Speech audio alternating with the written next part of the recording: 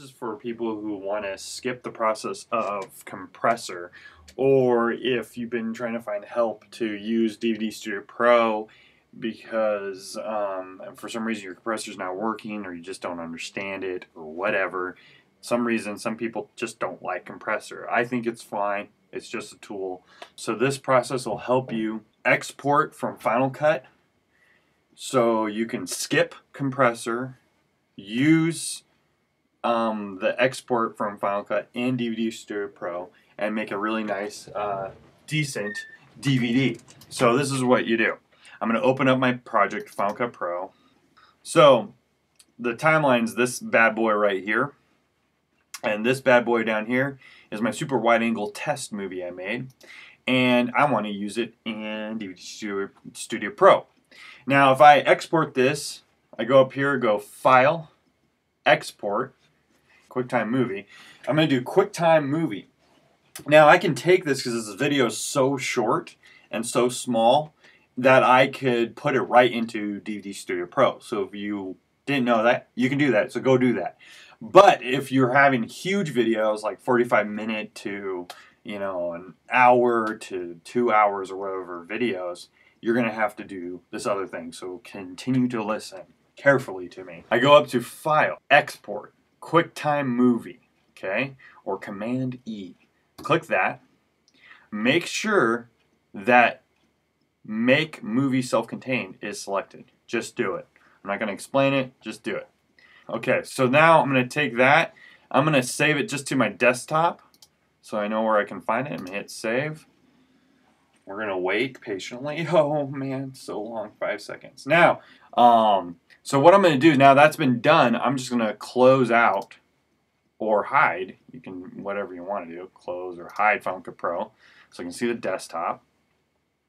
And here's my movie that I've created on the desktop, among many other things. Now, we need to make this movie without using compressor. We're pretending like we don't have it. We're going to use something else. We're pretending we don't have it. We want to get this into DVD Studio Pro. I can literally take this file right now, put it in DVD Studio Pro, no problem. But we're not going to do that. We're not going to go right to DVD Studio Pro. I'm not going to just take this and put it in there. We're going to do something else. And this is what we're going to do. I'm going to have you guys go online. It's called Burn for your Mac. Burn Home. See, I typed it in Google. That's the keywords right there. Okay, I know it's in bad quality, but that's it. And it'll look something like this. This is Burn for your Mac. You're going to go over to the download picture. And you're going to hit Download Burn. The thing's going to download to your computer. This is what it looks like.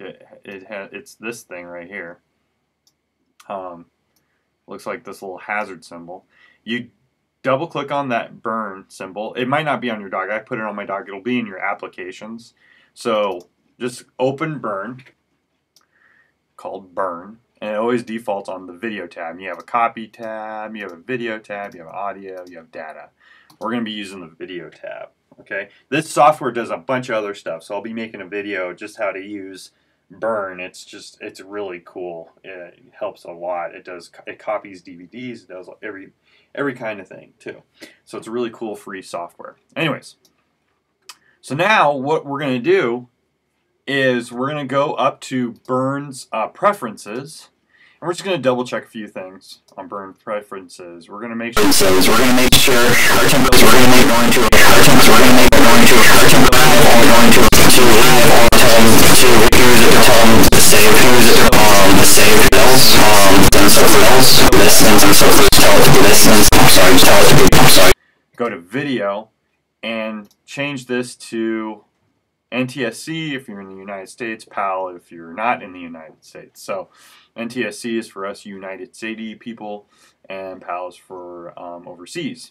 Now we're good there. Okay, next what you need to do is you need to find your video, okay, drag it into Burn, okay, and what it's going to do is to say, one incompatible file, would you like to convert that file to an MPG? Your answer is convert, so you're going to click the convert button.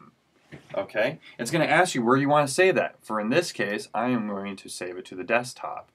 or you can save it to other places. But I'm going to save it to the desktop, so I'm going to hit choose, and then there it is, converting. Now this is going to take only like a couple of seconds because it's a very short video, but you can do this for your huge, gigantic videos as well. You'll have to do some adjustments, but this is all part of not using the proper way of compressing for DVD Studio Pro. This is just one of these things you have to do. So once this thing's done, now it's done. Now actually, literally, if I wanted to, if I didn't care about DVD Studio Pro, I can throw in a DVD right now, click burn it, and once I have that empty DVD in there, it will burn it to an empty DVD for me. Just like that. And I go into more detail about that on the other video using burn. So, but now we have it converted to what's called an MPG. So we'll go over here. We're going to look for it. I have super wide angle .mov. I dragged it over to the burn file, and now I have this super wide angle MPG. It's the same file, it's just converted to this MPG. Okay, so here's the file we want. Now the next thing after you've done that, you should have this thing called MPEG Streamclip, and so I'm going to show you where to get MPEG Streamclip from. So what you do is you go, you can search it, or you can go to their site, squared5.com, svideo, MPEG Streamclip.img, or you can just Google it, Yahoo it, or whatever. And I'm using a Mac, so MPEG Streamclip Mac. I'm thinking you guys are using a Mac too because you're using DVD Studio Pro. So you click on that, you download your, you go to the site. I downloaded the 1.9.2. Some of you can download this one too, but this is the one I did, and that's what I'm using right now. So I'm using this top one here. So if you want to be the same boat as me, and I download that, and then once you download that from the site, it'll pop up in your applications. I put mine in on my dock here, so you just click on that, open that up. And this is what it looks like right here. I'm going to close out some of my other windows. Okay, so here it is. I'm going to close out burn. I don't need burn anymore. So here it is. And now I'm going to take my MPG, drag it in here, okay? So there's my MPG. Here's my video as an MPG. Not compressed at all. Well, it is compressed, but it looks amazing. And you go File, up at the top here at MPEG Streamclip. So now what we need to do is we need to demux it. And I'm going to demux it. I'm going to use the top one to an M2V, which is an MPEG 2. And then AIFF, which is like CD quality. And what we're going to do is we're going to just click that. Okay. And it's going to ask us, where do you want to save it? Oh my gosh. And I'm going to tell it, go to the desktop. Dang it. That's awesome. Okay.